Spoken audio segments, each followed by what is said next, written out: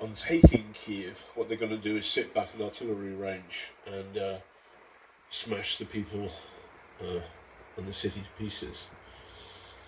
So maybe this is the start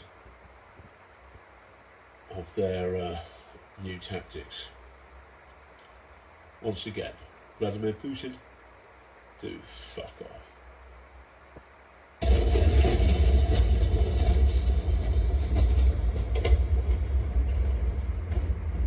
Cursing the Kremlin as much as one would hope, because the Chinese Communist Party is thwarting them.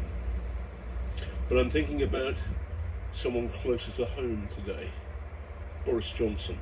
He gave a speech to the Conservative Party conference saying the Ukrainians were fighting the Russians in the same way the British people voted for Brexit. Brexit was a Kremlin project. Brexit was funded by dark Russian money. There's evidence that Aaron Banks was effectively a Russian asset, and he gave a lot of money to Nigel Farage.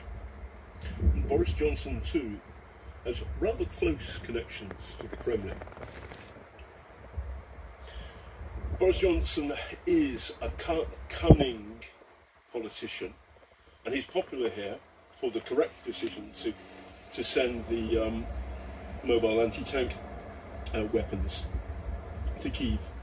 And so I think sooner rather than later, Boris Johnson will come to Kiev. And if he does so, I will ask him this question. Prime Minister, why did you celebrate your election victory at the home of Alexander Lebedev, who was a Russian spy, and there's evidence that he still is, according to my Italian journalistic friends? You do know, Prime Minister, that Alexander Lebedev's book has a picture of him on it and one other man, and that man is Vladimir Putin.